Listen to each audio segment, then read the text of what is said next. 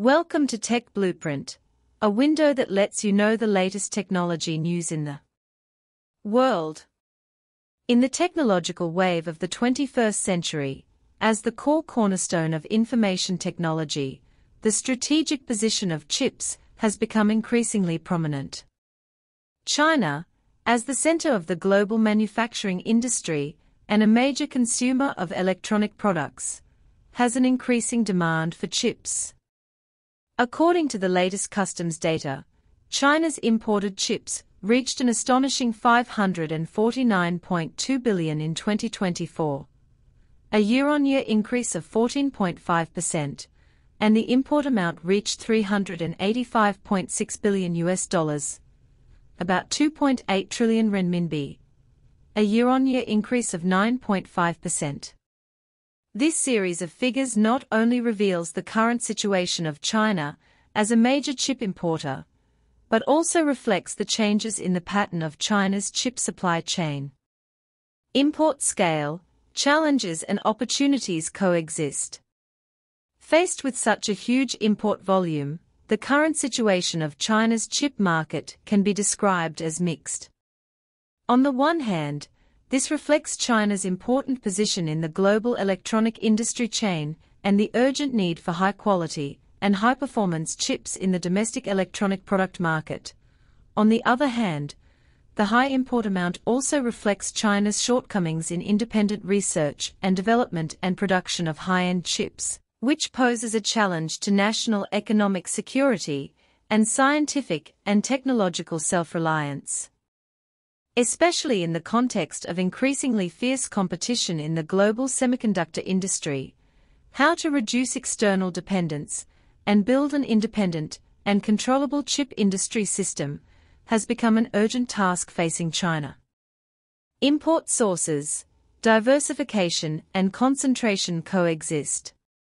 In-depth analysis of the import sources of Chinese chips shows that they are characterized by diversification and concentration. From the perspective of geographical distribution, Taiwan Province, South Korea, Hong Kong, Malaysia, Japan and other places constitute the main sources of China's chip imports. Among them, Taiwan Province ranks first with an import value of $139.77 billion, accounting for 36.2%, highlighting the closeness of cross-strait economic cooperation. South Korea follows closely, with an import value of $83.93 billion, accounting for 21.7%, reflecting South Korea's important position in the global semiconductor supply chain. It is worth noting that although the United States is known as the leader in global chip technology, and has many industry giants such as Qualcomm, Intel, Nvidia, and AMD, its share in China's chip imports is relatively low, only 3%, with an amount of about $11.78 billion, ranking 7th. Behind this phenomenon, there's both the complexity of Sino-US economic and trade relations and the adjustment of China's chip import structure.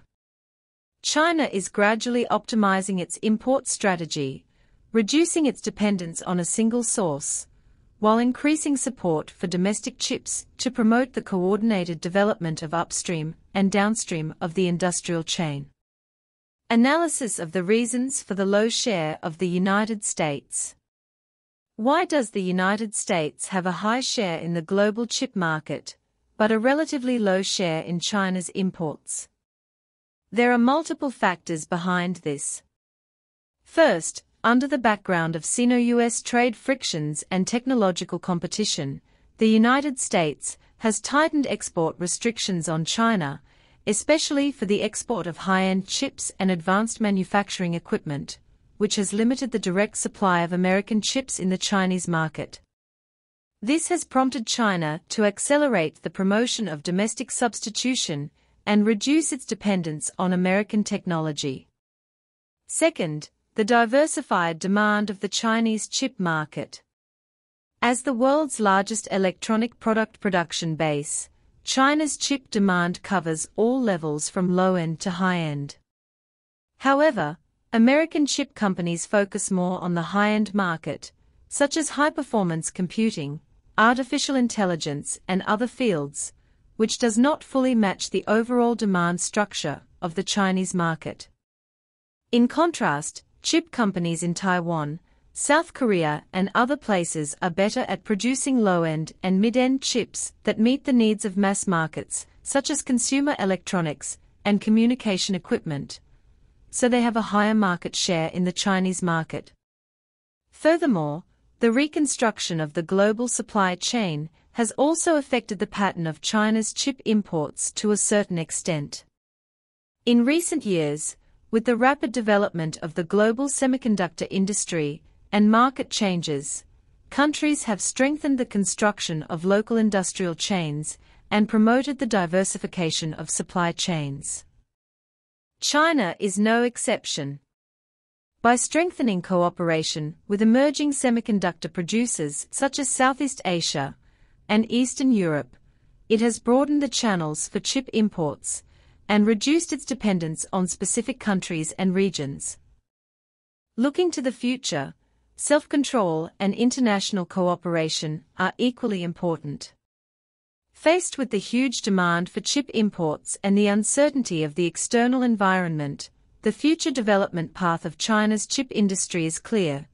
On the one hand, it is necessary to adhere to independent innovation, increase R&D investment, break through key technical bottlenecks, and promote the leapfrog improvement of domestic chips in quality and performance.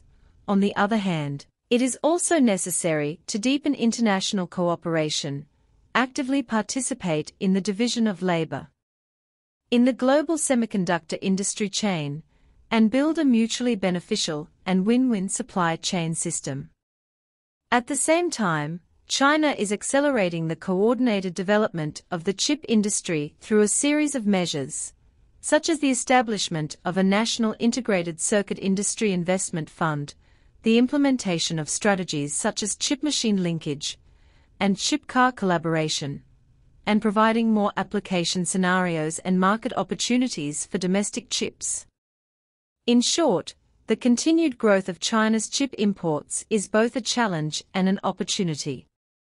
In the context of globalization, China needs to adopt a more open attitude, adhere to the innovation-driven development strategy, deepen international cooperation, and jointly respond to the changes and challenges of the global semiconductor industry, so as to lay a solid foundation for achieving scientific and technological self-reliance.